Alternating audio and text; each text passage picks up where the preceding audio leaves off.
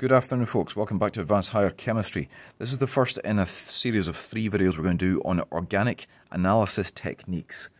So if you want to analyze organic molecules, then basically these 3 are your holy grail of figuring out what on earth you're dealing with.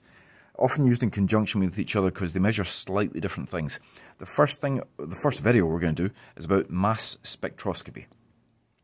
What is mass spectroscopy? Well, basically mass spectroscopy is you take yourself an organic molecule, you fire really high energy electrons at it, and these electrons will knock off electrons off this molecule. Well, that's one effect they can have. So for example, you turn it into a large positively charged what's called molecular ion, but you don't do anything else to it initially. If you continue to hit it with high energy electrons, what you can start to do is you can start to fracture this molecule into little chunks. A bit like me throwing Lego spaceships down the stairs when I was a child and watching them break into pretty little chunks at the bottom. Or was that just me? Anyway, so here's a molecule. You could, for example, you could have the whole molecule as one ion. You could have a little chunk of a CH3 with a positive charge. That would also be a fragment, as they're called. And then what you do is you collect these fragments in a detector, and you end up with a graph that looks something similar to this. So here we have a mass spectrum for a compound, and the first thing the 2 things to get from these mass spectra are, first of all, seek out the right-hand most line. If you have a look at the bottom here, it's M to Z, which is the mass over the charge,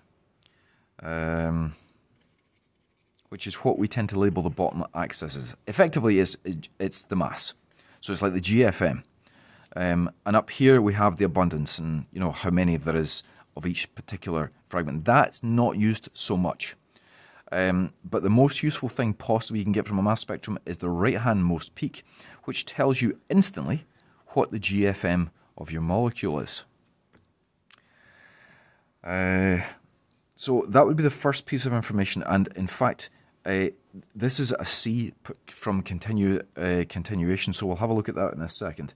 But that's what I would get first, and also they don't ask it very often, but you can have a 2+ charge, so in theory you should also get perhaps peaks at 36, which of course is the whole molecular ion just divided by a charge of 2 here.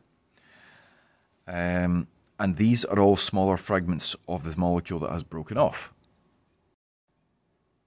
So this was a molecule with multiple C's and H's and an O as well, and a couple of O's as well. We'll come back to it another day. So we're looking for a possible ion fragment that has a mass of 27.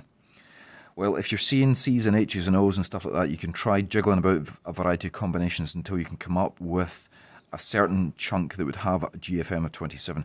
I'm seeing 2 carbons there, 24, you know, C2, which leaves you with 3 H's. So basically something like that.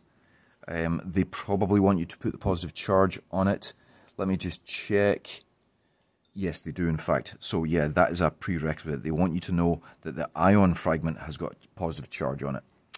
So that's pretty much mass spectroscopy. Let me see if there's any outcomes I didn't cover. Nope, that's it. Short and sweet for mass spectroscopy, folks.